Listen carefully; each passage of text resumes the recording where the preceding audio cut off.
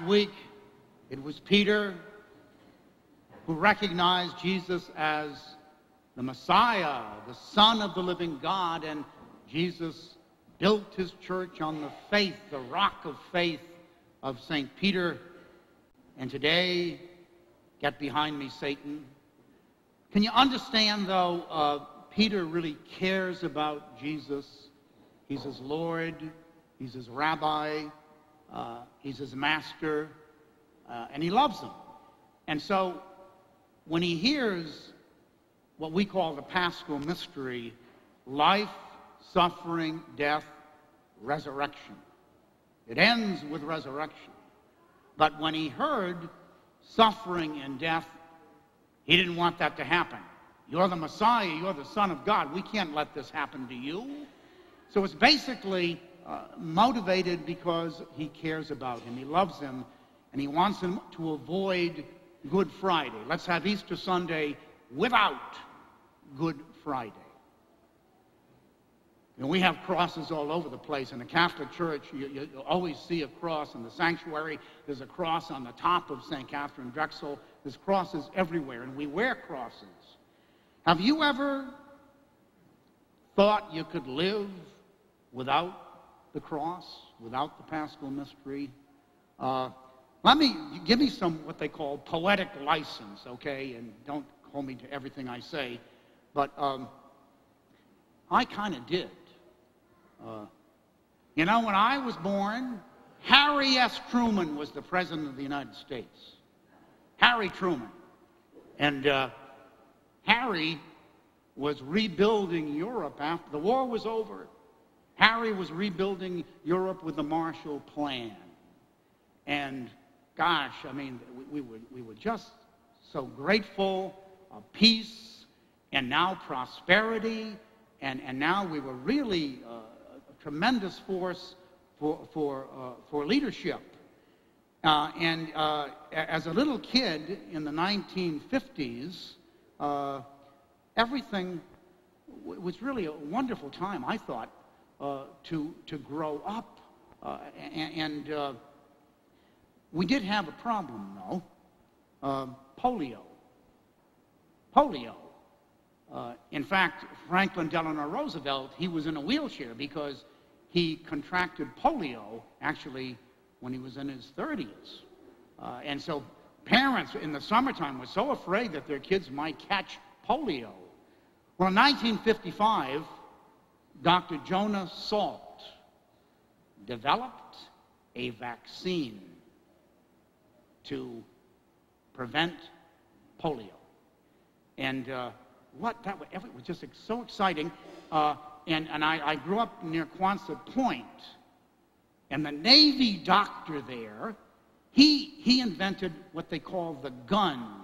You could be inoculated, boom, boom, boom. So you could do it in a second. And he came to our school, a Catholic school. He went around, and he was a captain in his wonderful white uniform. And all the kids lined up, and the sisters were there, and our pictures in the paper. And boom, boom, boom. We were all inoculated against polio. Now, we're kids now. This is poetic license, but we're talking. Oh, my gosh. If we can conquer polio. This is 1955. Maybe by the year 2000, we can eliminate all the major diseases. Cancer, diabetes, heart disease, dementia. Why not? We can do it all. And then John Kennedy gets elected president. We're going to the moon. We're going to go to the moon. And there was this atmosphere of progress. This atmosphere that nothing was impossible. Onward and upward, the sky is the limit. And after all, of course, I would have a better standard of living than my parents. And our kids would have a better standard of living than us. It would just keep getting better and better and better. I grew up in that air, in that atmosphere. Progress is our most important product. Wasn't focusing too much on the cross. Was focusing on how wonderful everything is and is going to be. Well, it's 2017, and many wonderful things have happened. I mean, look at what medicine has done. It's extraordinary what medicine has done in those years, and how far we've, with technology and transportation, so much we've done. Having said that, we don't have heaven.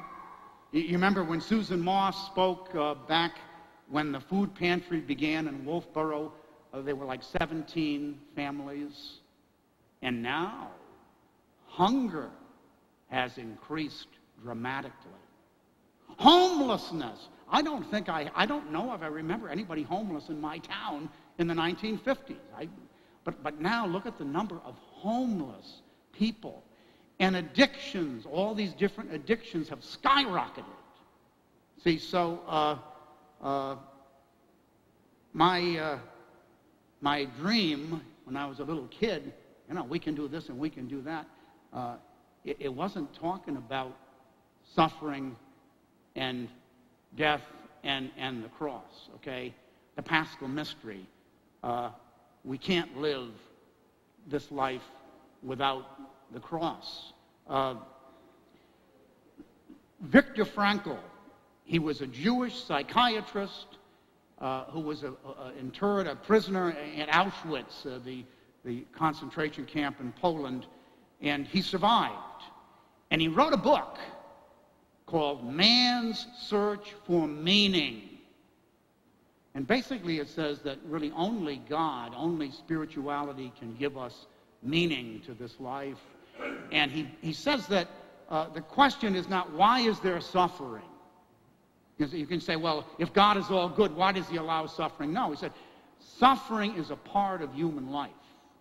It's a part of everybody's life. In other words, the cross is the part of everybody's life. And the question is, what are we going to do with it? What are we going to do with it when we face the cross, when we face suffering and death? And of course, the Catholic answer, the Christian answer, is you unite it to the cross of Christ. And it helps to purify the world. It helps to save the world by uniting our sufferings to his sufferings. So we're one with him. When we face suffering, we can do three things. We can curse God. If you're a good God, why are you allowing this? We can curse God. Or we can run away, flight, and say, well, not my problem. Not my problem. We can run away, or we can embrace it. Now, I bring this all up because of Hurricane Harvey. Look at what has happened to Texas and Louisiana. And it shows us how powerless we are. We can't control this. We can't stop this from happening. This is the cross.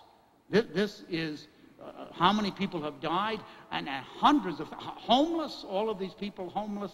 And the Texans, when Katrina hit New Orleans, they were the ones that brought them into their homes and took care of them.